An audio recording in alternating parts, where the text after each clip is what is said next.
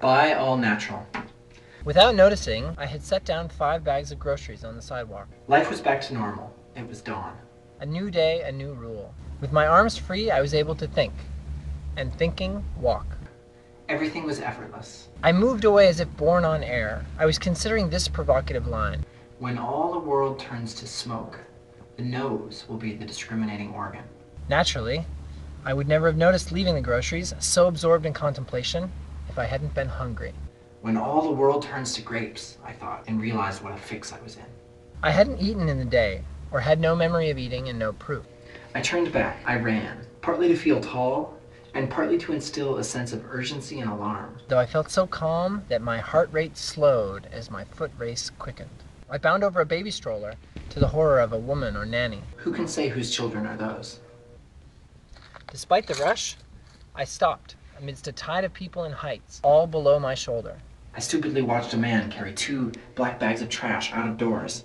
I imagined that the bags were filled with money. When I tell the story of the dollar bill, it will be clear why I think the way I do.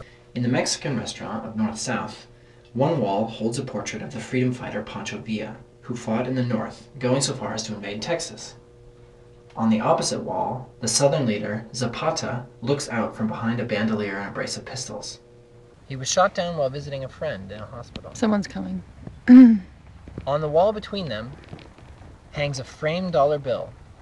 I was a regular customer, and on one irregular day was given the framed dollar as change for a 20. I hung the frame on a wall in my kitchen, and here's the dollar right in my pocket.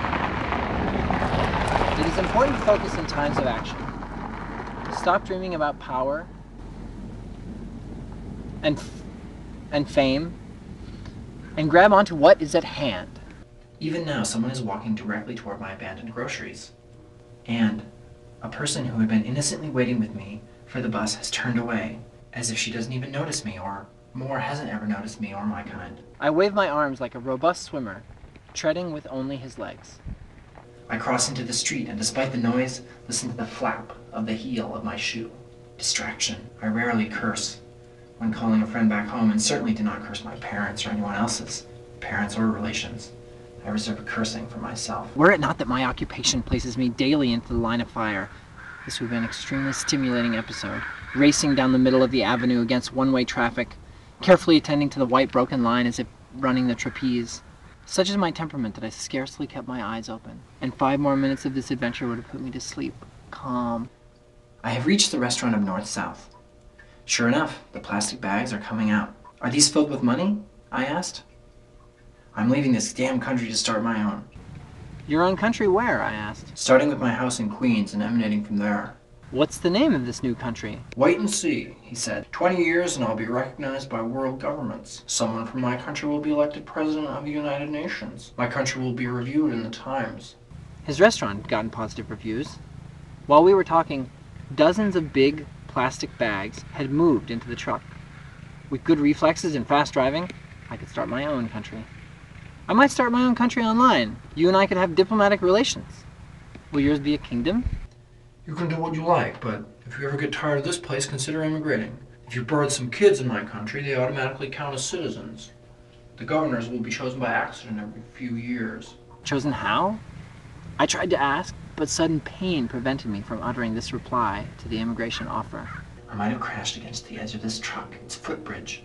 Gradually, sensation dissipated from my leg, soaking with the dusk into the sky. I farewelled the plastic bags, but nothing came out but murk from the mouth of the swamp. My hip feels red, or like a sun fallen into a swamp. The surface has no feeling, only the bones send sensations.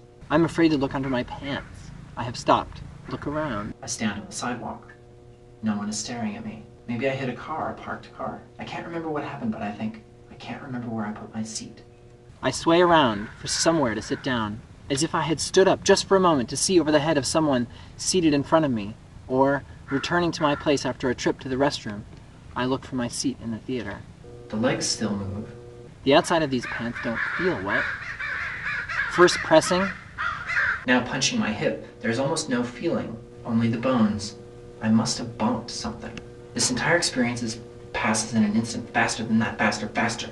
Thinking back, I make sense of it, but at the moment, I did not know where I was going and in fact ran to the park. Rage popped and sputtered under my lip and across my forehead. Thoughts were indistinguishable from my physical reactions. People seemed to be scrambling away from monstrous me. I squinted at the street, a bench, the edge of the park. And countless legs drawing shadows over the ground. I thrust forward like a tackle beast toward a stand of elk. One limb save for striking, the others spin hypnotically. Just at the moment, such quiet popped that I reached up to feel if my ears had fallen out of my head. Everyone who had been following me broke character and looked at me. This is the same moment when I rested all my weight on a green paint bench. As suddenly as it had arrived, the pain recedes, anger follows it away, and only the breeze obtains. Of course, when I looked up, I was just an ordinary person sitting on a park bench. No one will think I'm homeless. I watched the intersection from the bench. A branch stretched over my head. I saw its shadow on the ground. A bus stopped and passengers getting off, except for 2 people, slammed onto the ground after tickling down the steps. 1, 2 steps slam, then head up, walking again. I thought of nothing at the time. Now I think of a parachuter opening a chute. Jerked to a momentary halt, they float along again. This is typical. My life is a dreary record of events, until, upon reflection, it is bold and enticing. Actually, I sat in the park for the duration of the commuter rush with nothing to eat or drink. In my pocket is the lime that fell from a tree in the Museum of Art. This is a boon for my new maxim, all natural. I was trying to sense whether or not the tree was made of plastic. And just when I was convinced it had been dipped in shellac, this tiny lime jumped down and rolled toward me. Plastic doesn't grow on trees, though rubber does. If there is a rubber band tree in the Met, I'll find it first thing tomorrow. Or soon. Maybe I'll go back next week or in a few months. If someone visits, these pants are so slippery, they could use a rubber waistband. As a land mammal, I'm not sure what to do with the lime. Lime is a singular fruit intended for fish to eat. I pull my glove out of my pocket and push it on. I can't handle this little lime without imagining the rough fish tongues tickling it. Lick, lick. The groceries! I slid the lime into my pocket where it slithered against my block-chopping stride. The groceries must have been taken. Standing right next to them, I couldn't see them. So strong was the image of their disappearance. Now that I am carrying them again, now that I am sitting on the bus, and now that I am home, I know I have retrieved them. This is a boon for my new maxim, all natural. Today's prescription is the only one I have drawn from an advertising slogan. I'm sure all the rest will be original and arresting. The pair of tinfoil dogs walking around the living room froze as soon as I opened the apartment door. They never move when I am here. They never move at all. My sister doesn't have a mechanical engineering degree. Still, it is nice to have motionless companions. Today, I wasn't running from anything. Nonetheless, I recovered and got away without a hitch. Training, yes, but there is no such thing as talent in my business. What gave me real satisfaction and allowed me to sleep last night was the purchase of carefully selected, all-natural groceries. Like a dog finding its scent, I knew this would lead to something.